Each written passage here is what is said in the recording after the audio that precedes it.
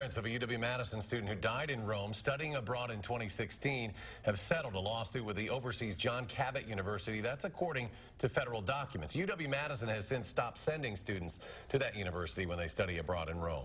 But for those who Beau Solomon left behind, there will never quite be any closure. Madeline O'Neill is back from Spring Green, where Beau went to high school.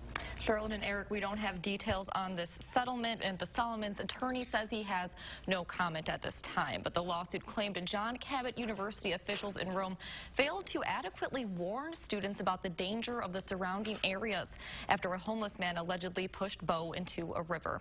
Now, more than 2 years later, Beau's loss is still felt daily.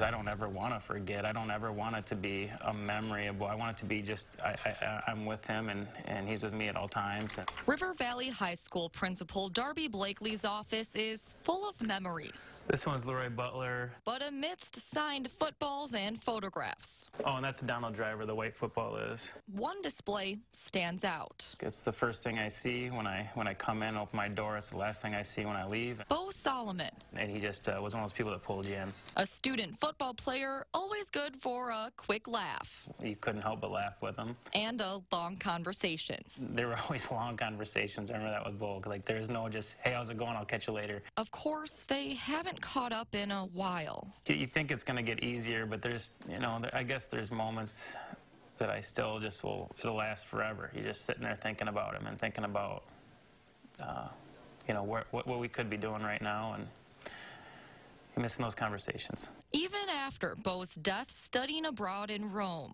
I think about him daily.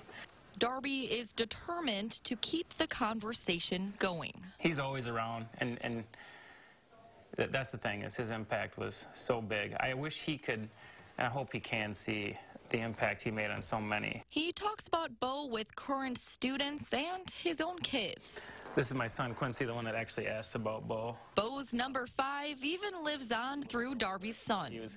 He's actually wearing his number 5 jersey right there. His baseball jersey's number 5, basketball jersey's number 5. It's an important thing for him. While no legal settlement can really bring closure. And a young man lost his life way too early. Here in this high school, Beau is more than just a memory. He had a legacy he wanted to leave behind, and he did. Now, in a statement today, UW-Madison says, quote, there is more attention and resources given to safety and security issues for UW-Madison students going abroad than at any time in the past. Students studying abroad in Rome no longer go to John Cabot University. Instead, UW has switched its affiliation to the nearby CIEE Open Campus. Now, not in response to this lawsuit, they say, but because it has better educational opportunities. Now, we'll have more from the UW statement on our website, too. Madeline O'Neill reporting tonight. Maddie, thank you. You're welcome.